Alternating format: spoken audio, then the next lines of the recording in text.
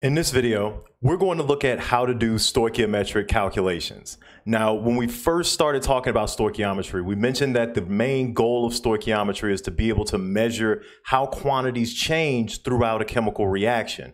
So we've set up all of the foundational, more or less all of the foundational knowledge that we need in order to start doing these types of calculations. So we really just want to start looking at examples of how to do that, how to be able to track if I start with this amount of a certain reactant, how much of a certain product is going to be formed, or if I form a certain amount of product, how much of my reactant must I have started with in order to form that amount of product. It's very powerful types of calculations that you can do starting from balanced chemical equations. There's one more topic that I want to introduce before we look at an example problem though, and that's called the mole ratio.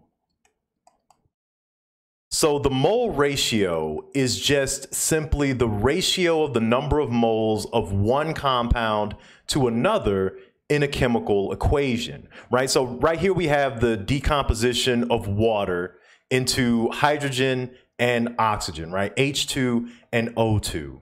And when we look at this, we notice that there's a 2-to-1 ratio between the water molecules and the produced oxygen, right? So what that means is that for every 2 moles of water, you produce 1 mole of oxygen, right? So the mole ratio would look like this.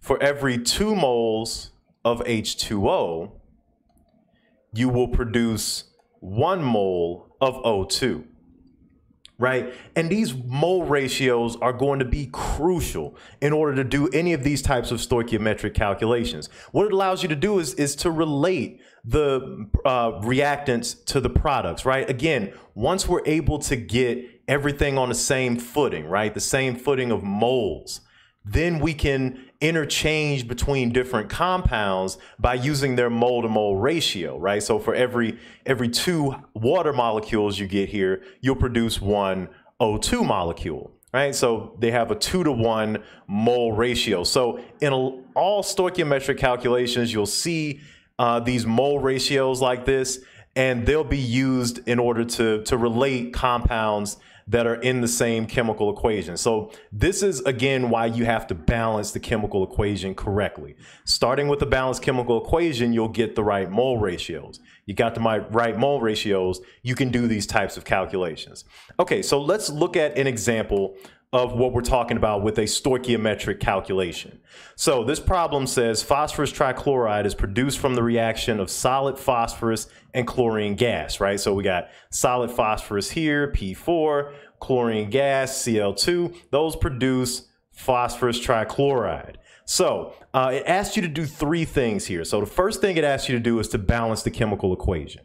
The second thing, it asks what mass of phosphorus trichloride can be prepared from 75 grams of phosphorus, right? These are the types of questions, really powerful questions that you can answer using stoichiometry. What is going to be the mass of my product that'll be produced if I start with this amount of my reactant, right? And the last thing is what mass of chlorine will be consumed in the reaction, right? So we can answer all 3 of these questions using our knowledge of stoichiometry. So the first part A, is balancing the equation. So we got P4 plus Cl2 yields PCl3, right? Our phosphorus trichloride, right? So we notice an imbalance, right? We have 4 phosphorus atoms here in the reactants, and we got 1 here in the products, right? 3 chlorines in the products and 2 on the reactants, right? So we got 2 things that we need to fix here in an imbalance.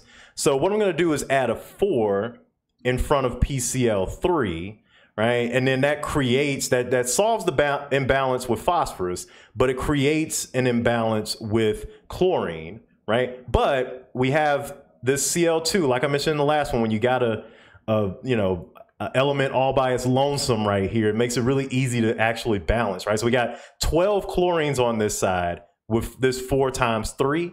So that means all we got to do here is just put a 6 in front of this guy. That gives us 12 chlorines on both sides. Now we got 4 phosphorus atoms on each side and we got 12 chlorine atoms on each side. So we're good. We're balanced. Okay, so that solves part A. So part A is done. Now, part B is where we get into the real heavy lifting stoichiometric calculations, right? So part B is asking what mass of phosphorus trichloride can be prepared from 75 grams of phosphorus. So anytime you're asked these questions, you want to, in order to compare two compounds in the same chemical equation, everything has to be in moles. Right. So if you're stuck on where to start, if you don't know how to continue, right, the main thing you want to do first is get everything in moles, because, you know, that's going to be the equal footing where you can compare all of these different chemical compounds. Right. So what we want to do first is to find out how many moles are in 75 grams of P4. Right. So we got 75 grams of P4, right? Now, the atomic mass for phosphorus is going to be 30.97 grams per mole. If you multiply that by 4, the molar mass for P4 is going to be equal to 123.88 grams per mole. Right, so we have the molar mass for P4. So now we have everything we need in order to turn this 75 grams into moles. Right, so let's do that. So we got, for every 1 mole of P4, we know we'll have 123.88 grams of P4. So that means in a 75 gram sample of P4, we have 0.61 moles of P4, right? So that's how many moles of phosphorus trichloride, or phosphorus, excuse me. So that's how many moles of phosphorus we're starting with, right? We have 0.61 moles of phosphorus. So now we want to ask ourselves the question, okay, if we start with this amount of moles of P4, how many moles of phosphorus trichloride will we produce starting with this amount of P4? That's where the mole ratio is going to come into play. So we want to use the mole ratio, right, to see how many moles of phosphorus trichloride we would actually produce. So we start with the 0.61 moles of P4. And then we look at our balanced chemical equation, right?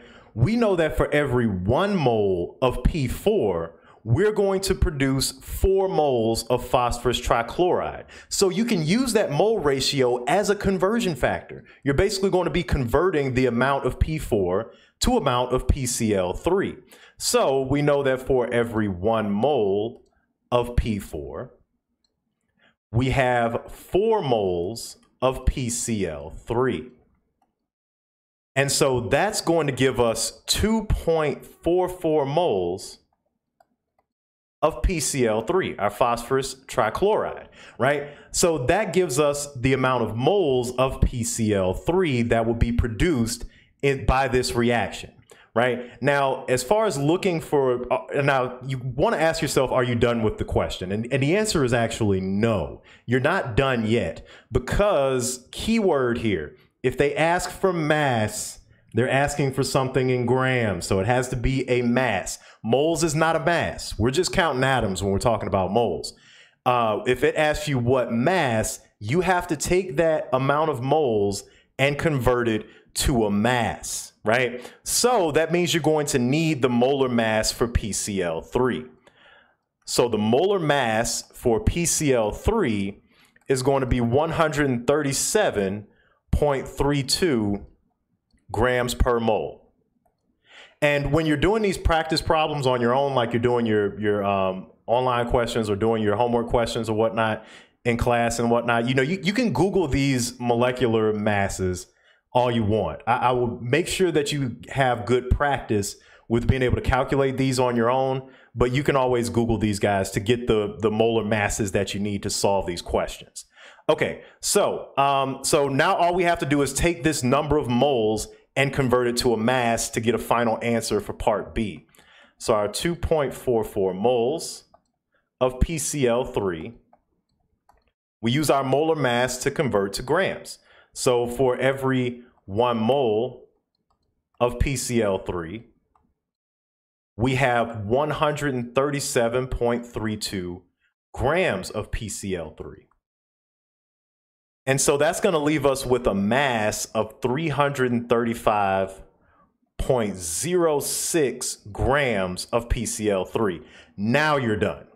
Right now we're done. We got a mass now. So now we're done.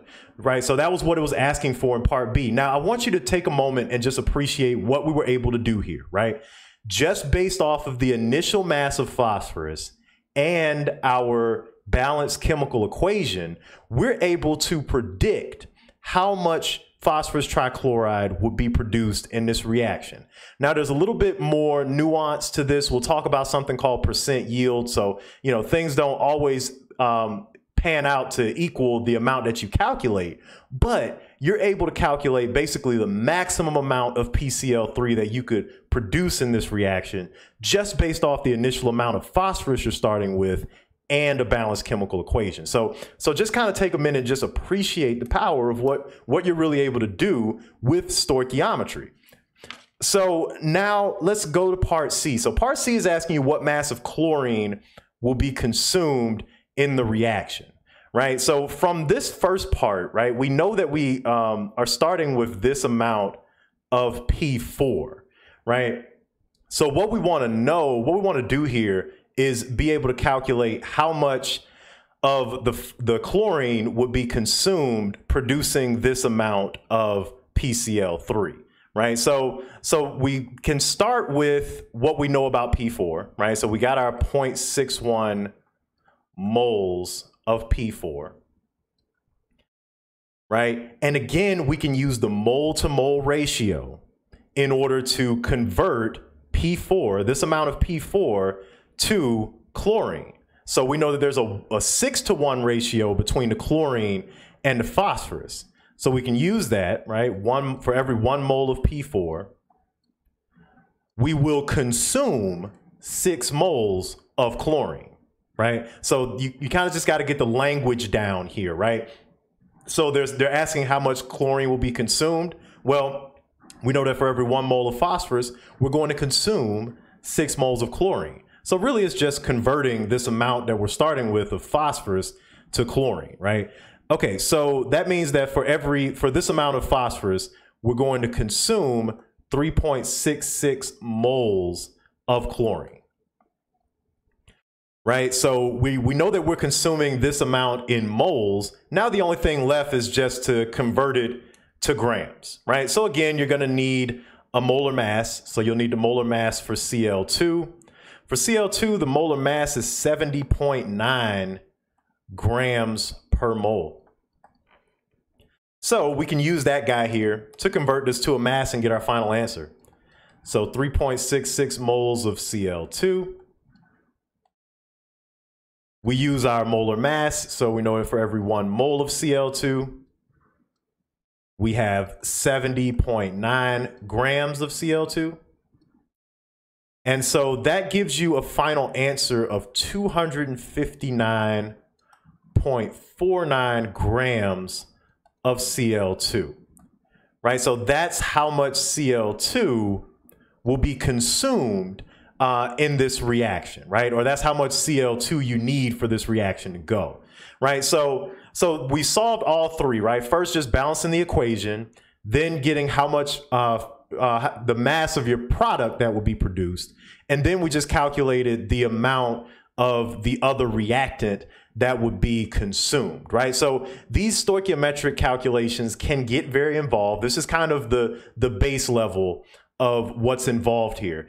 Basically, you want to get very comfortable being able to go across this reaction arrow using the mole-to-mole ratio to be able to go across this reaction arrow, convert what you're starting with to what you're going to finish, convert what you're starting with of one reactant to how much is consumed of another, right? This is just something that you're going to have to get comfortable with. But really, the crux here is these mole ratios, right? Just being able to spot and use these mole ratios from the balanced chemical equation, really that's half the battle. And then once you got to get comfortable with that, these stoichiometric calculations tend to get a little bit easier.